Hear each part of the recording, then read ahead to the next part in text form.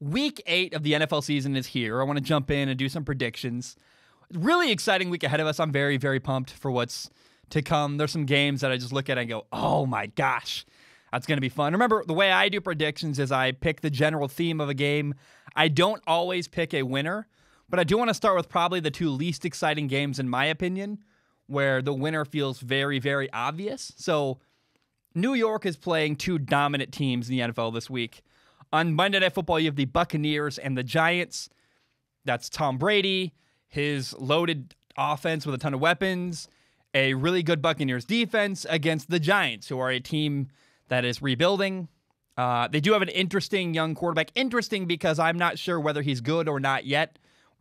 He's in limbo. We're waiting to see. I just need more, for me personally, to make a decision on whether Daniel Jones is going to work in the NFL or not.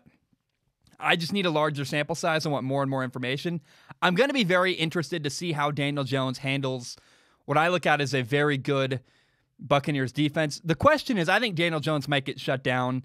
They got a good pass rush. They have two really good corners. And I just wonder if Daniel Jones can make good decisions. I don't expect him to light anybody up, but can he take care of the ball? Is he going to have a turnover? Like, no turnovers would be really great for Daniel Jones. If they lose, but Daniel Jones has no turnovers and plays a clean game, that'd be a really big win for them. But the Buccaneers should win this game very, very easily. Now, the New York Jets play the Kansas City Chiefs this week. The Chiefs should win easily as well. It's a total mismatch. It's one of the best teams in the NFL against one of the very worst teams in the NFL. And the Jets appear destined for the number one overall pick. They just are terrible. There's even rumors they're going to trade their starting quarterback, Sam Darnold. So I think, man, the Chiefs and Patrick Mahomes are so good. And then Kansas City still somehow has an underrated defense. They're very, very good on defense as well. And I think the Jets are going to get blown out and beaten very easily by Kansas City. I know. You're like, whoa, Zach, slow down. Controversial take. The Jets lose to the Chiefs? Yeah, obviously that's what's going to happen, and no reason to spend any more time talking about it. Now, the Rams and the Dolphins is a game that, I don't know, I would not count out the Miami Dolphins here. A lot of people are like, the Rams are going to win very easily. I don't feel that way. All eyes are going to be on the rookie quarterback for the Dolphins, Tua Tagovailoa, making his very first start ever in the NFL.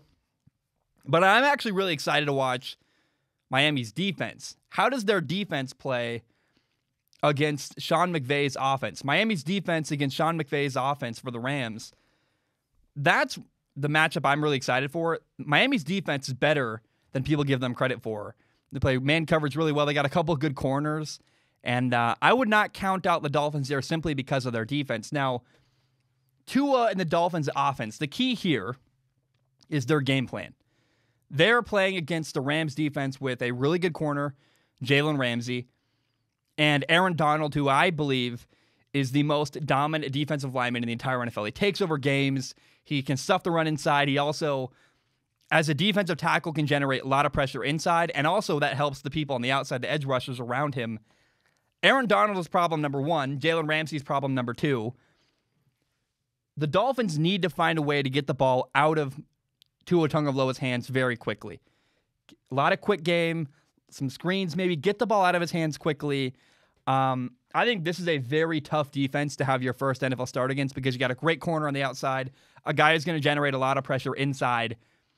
I don't envy Tua, but also I heard someone, I can't remember who said this, maybe it was one of my friends, I don't know. Someone was talking about how you can't hide your quarterback from a defense. Everybody has got a dude somewhere, and that's totally accurate. I mean, I don't know that Tua is going to do great in this game, but you can't just be like, well, he's our best quarterback. We like him, want to see what he has. But since we're playing a good defense, let's shield him away from this one this week. I don't think that's the right way to do it either. So if Tua's awful, I wouldn't panic. Remember, Tua's little brother, Talia, had a horrible first game at Maryland.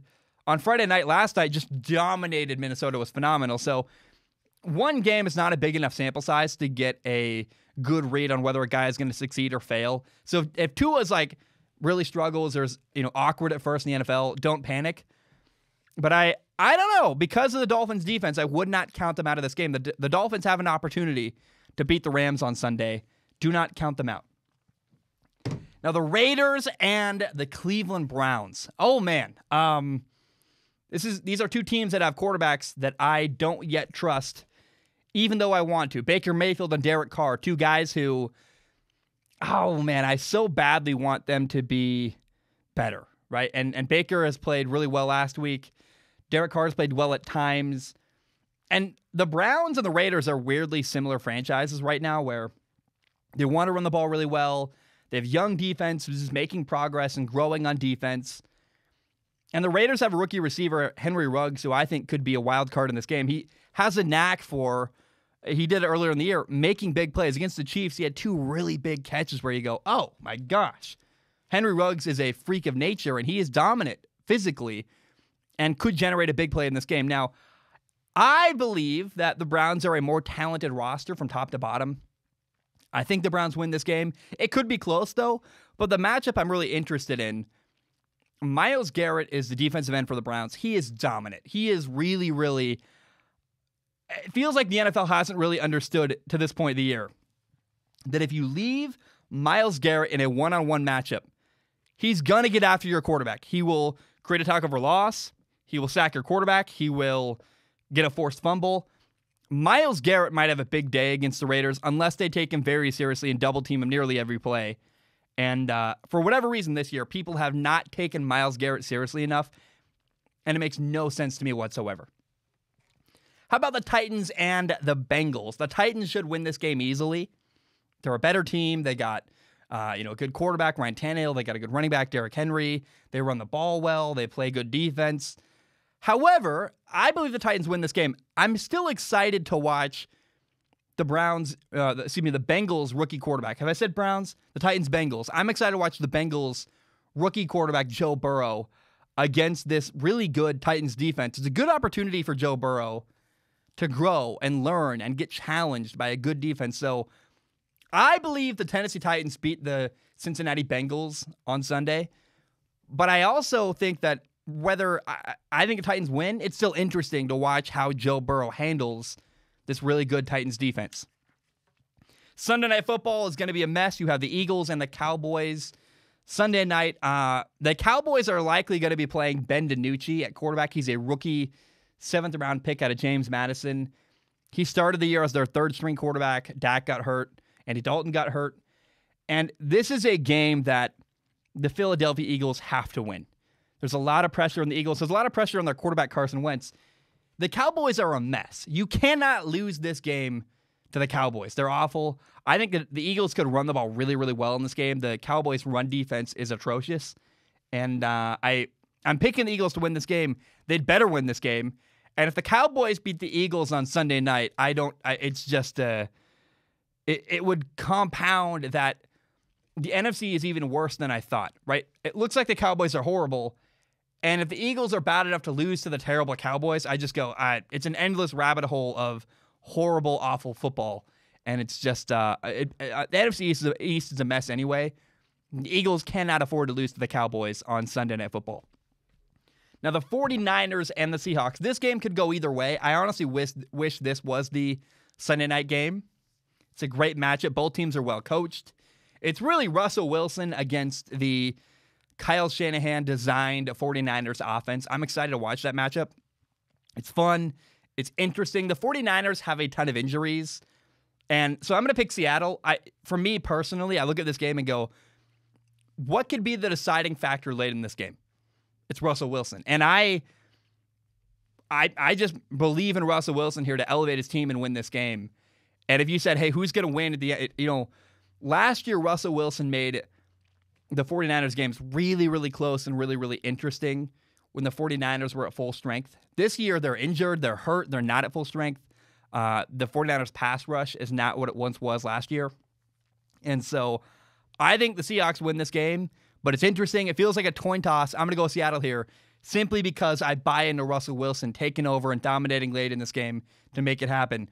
However, weird side note, for whatever reason, Seattle seems to just be just a team that doesn't know how to figure it out in the fourth quarter. Every time I watch Seattle in primetime, they make an odd mistake at the end of the fourth quarter that costs them the game, it feels like, or makes it really interesting and close for no reason. So it's a toss-up. I'm picking Seattle here simply because of Russell Wilson, but it's going to be a really fun, interesting game regardless.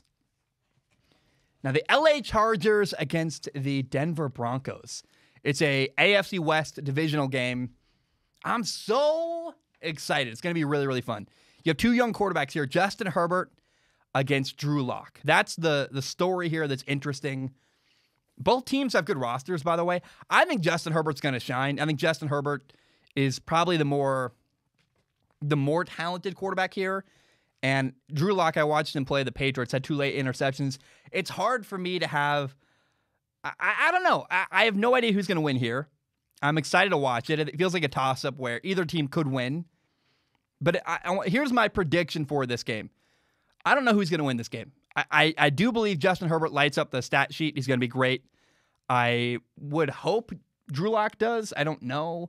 It feels hit or miss. Remember against the Patriots, the Broncos had 6 field goals. Like, it's just, they couldn't finish drives. Drew Lock had 2 interceptions late, which is just bad plays and bad decisions. And so here's my one prediction from this game I will make. I don't know which one it will be, but this game is going to be decided by a late mistake by one of these young quarterbacks. Whoever doesn't have the late mistake by a young quarterback is going to win this game between the Chargers and the Broncos. How about the Vikings and the Packers? Another divisional game, the NFC North this time. The Vikings and the Packers. This is a game the Packers should win. Should win, but should doesn't necessarily mean they will win. That's an important key there. I know Minnesota has problems. Their offense is embarrassing and it looks, just inept and really bad. Kirk Cousins is a problem. Has a name that's hard to say even.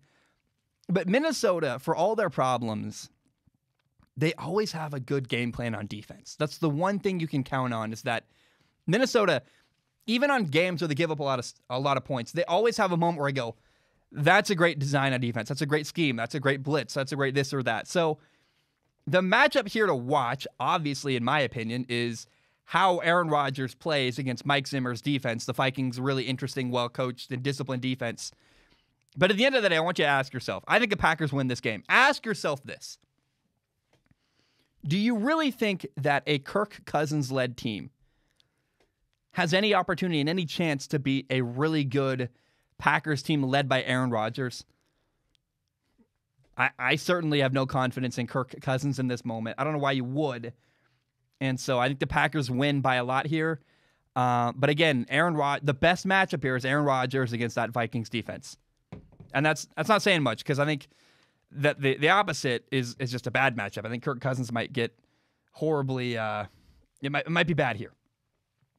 Now, I want to talk about the Ravens and the Pittsburgh Steelers. I want to come clean here. As I prepared this topic, I was thinking about the games this week, and you have, here are the best games in my opinion this week. I have the Raiders-Browns should be really interesting. Feels like a coin toss. Chargers-Broncos should be really interesting. The Seahawks and the 49ers. What makes a good game, in my opinion, going in, is when I look at the matchup and I go, I don't know who's going to win. And when I think I don't know who's going to win, I go, I'm excited to watch that because I'm going to learn something and see hopefully something interesting that comes down to the wire. Last week, Titans-Steelers, I felt that way. And I thought that when I started preparing this topic, I was going to say, Ravens-Steelers is going to be a really good, really interesting game.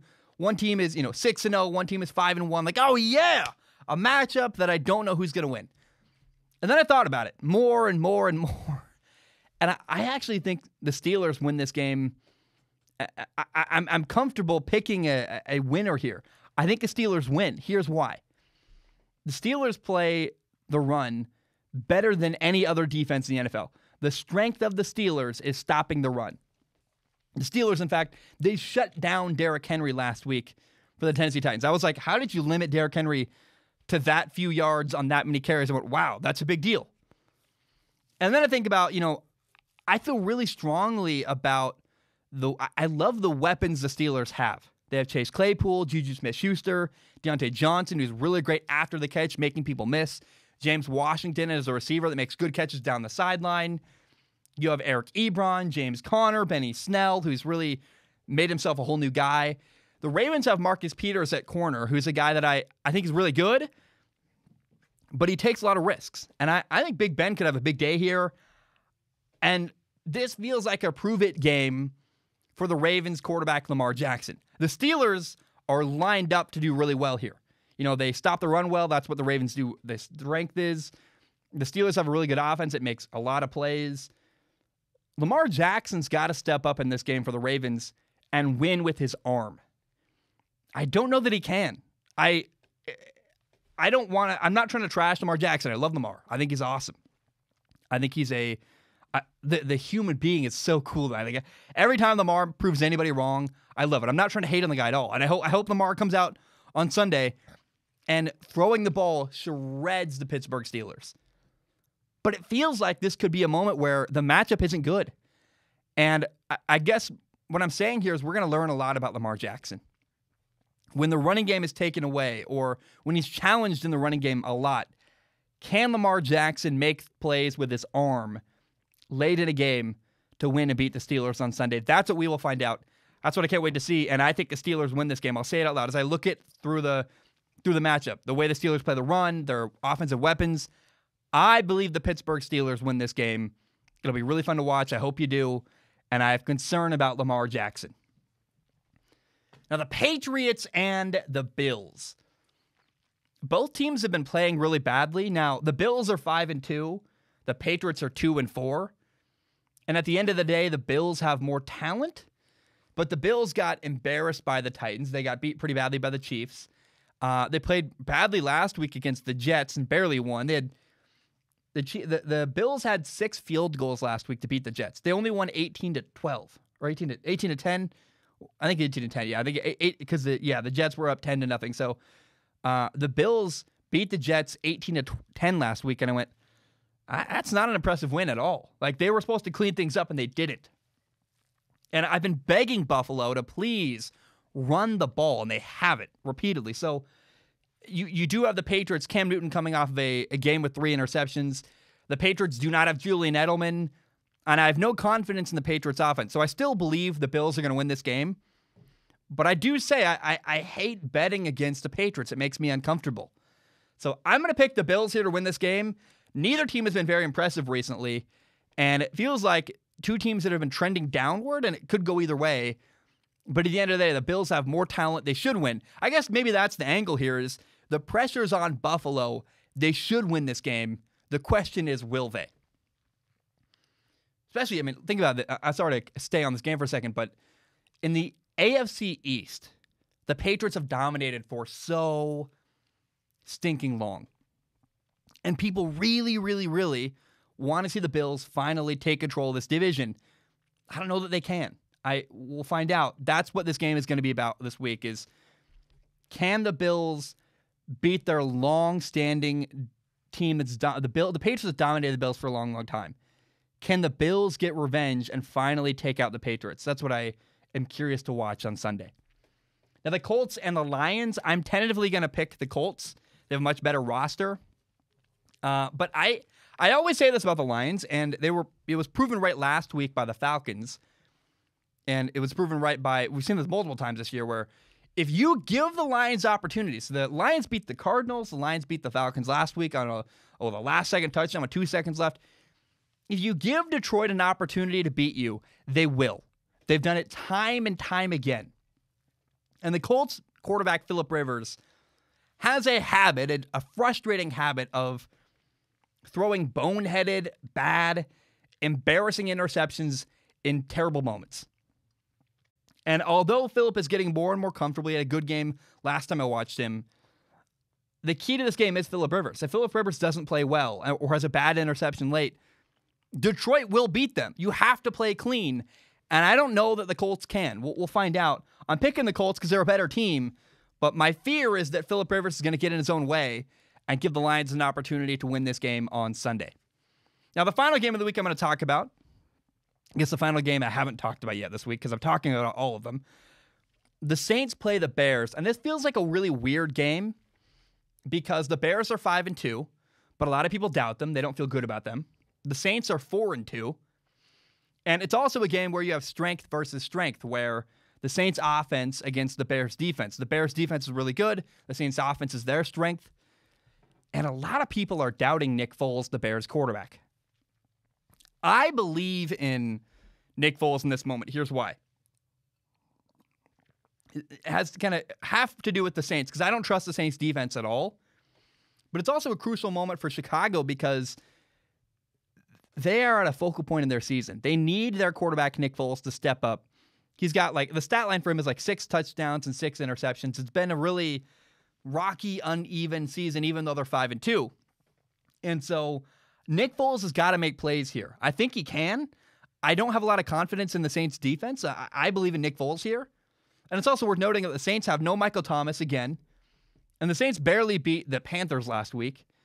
And, without Michael Thomas, they barely beat the Panthers. You got to recognize that the Bears defense is a lot better than what they're going to play. They played in Carolina. So I kind of see it that if the Bears offense can score 20 points or more, maybe more than 20 points, if the Bears offense can score 21 points or more, they can win this game because the Saints have given up more than 20 points every single game so far this year. I think the minimum is 24, actually. They gave up 24 to the Raiders, I believe. No, they scored 24. They gave up 34 to the Raiders. So my point here is that, remember when Derek Carr shredded the Saints? That was a moment where I went, I don't trust the Saints defense at all. And I look at Nick Foles and go, Nick Foles could do what Derek Carr did. So I'm picking the Bears to win this game simply because I don't trust the Saints defense. The Saints don't have Michael Thomas, and they're playing a good defense, Chicago, with Khalil Mack, who can generate a lot of pressure against Drew Brees and cause Drew Brees a lot of problems. So the Bears will beat the Saints on Sunday.